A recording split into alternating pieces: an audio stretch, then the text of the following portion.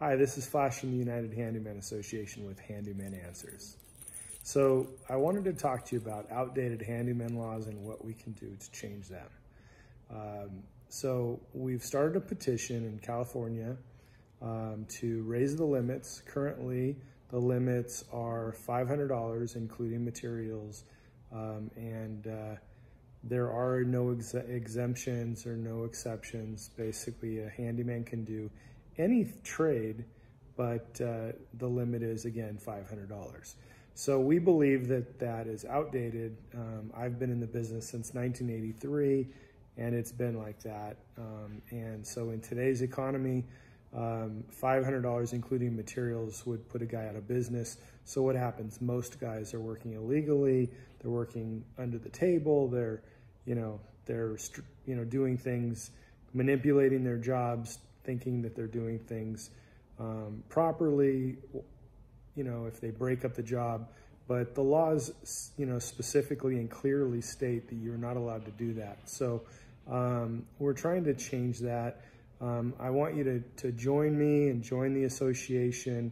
Let's fight together. Let's work together. Join us by signing our petition and share it.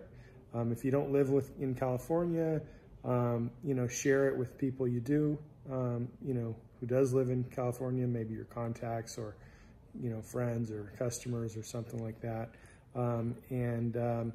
Just sign it anyway. Just sign it, and because the next one we do might be in your state. So if you have some things you'd like to change with in regards to handyman laws in your state, then comment below, email us, give me a call, and let's try to change the handyman laws for you as well.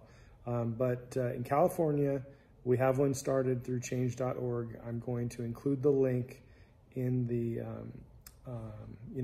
down below, and so I'm just asking you guys to just join us and help us change the handyman laws. Basically what we're asking for is we want to raise the limit from $500 to $2,500. We would like home repair type jobs to be exempt from any limitations. We want that $2,500 to not include materials purchased by the customer or the homeowner.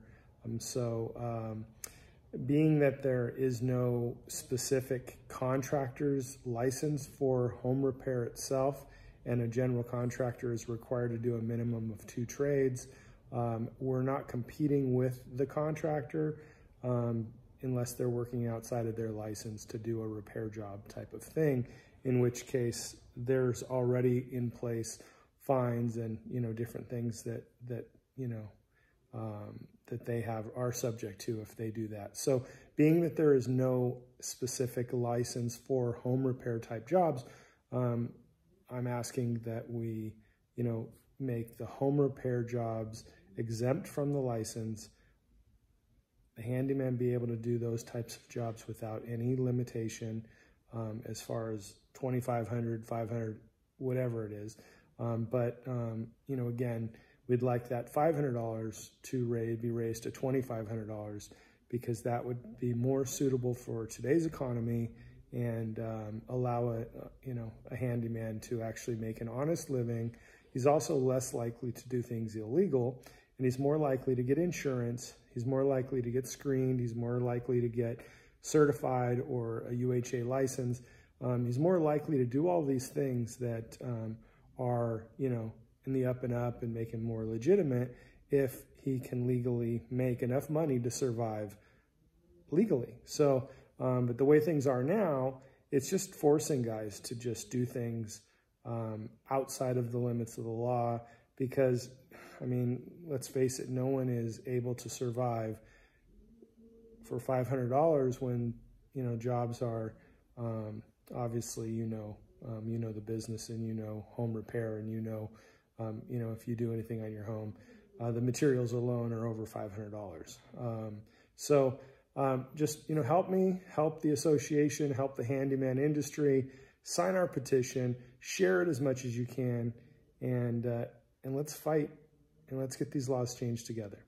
This was Flash with Handyman Answers. Happy home repairs.